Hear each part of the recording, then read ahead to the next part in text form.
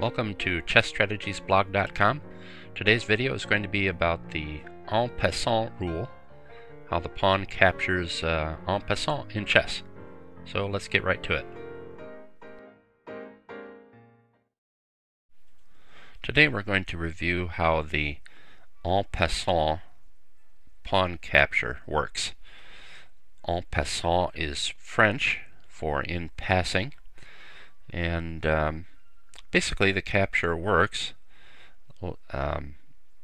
by your pawn capturing a pawn that happens to be passing by a square that you could normally capture on.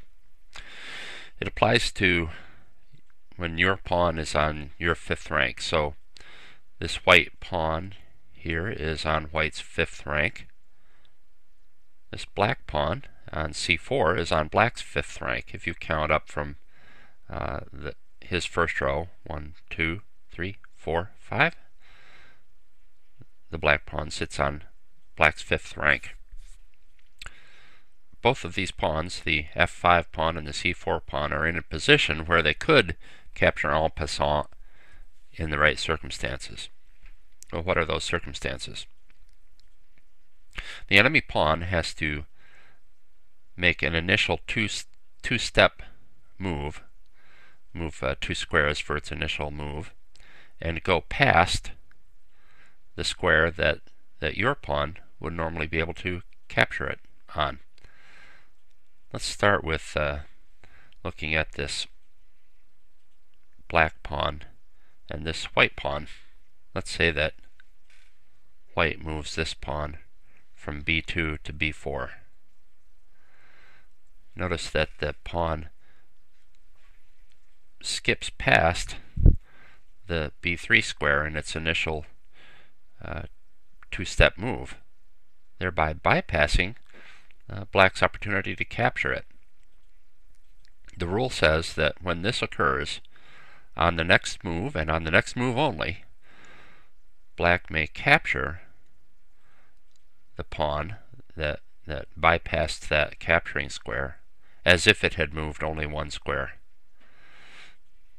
So black can move,